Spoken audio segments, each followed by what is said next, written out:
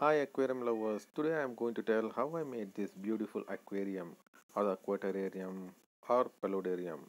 If you like the video, please don't forget to press subscribe button and bell icon.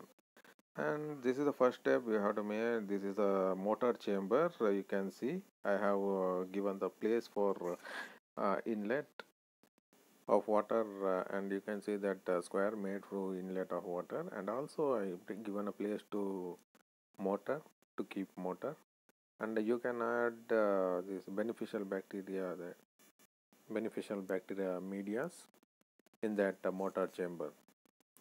So here you can see I have given two partition. The circle is made, you can see this is given for inbuilt filtration system. I have made my own inbuilt filtration system. I will show how it is working. So water enters through that. I will keep sponge here, that place. Okay. So the dirty water will filter here through sponge, and it will enter the motor chamber. Here you can see the sponge how I placed. It is removable. You can wash it and replace it. And in top I have made another chamber box type, and the water will come through motor and collect in that chamber, and overflow water will flow like a waterfall. You can get the idea how it is working, and it is also removable. So let's start the scaping. This is the first scape I have did, and I have used a scape pro for to fix the rocks. That is a big rock. I have placed it to cover that motor chamber and that collecting chamber, and this is the whole setup I have made. You can set up your own rock setup.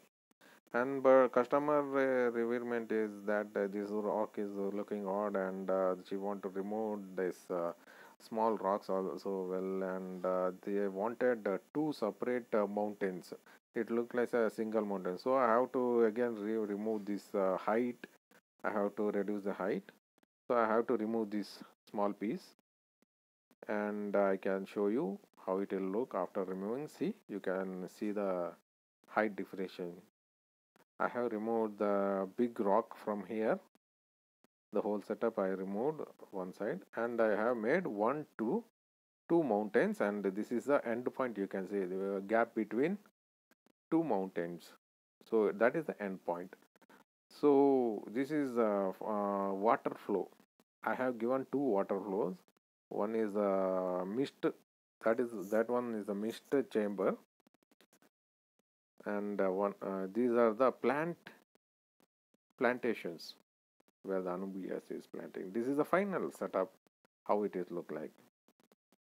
Hope you guys enjoying this video.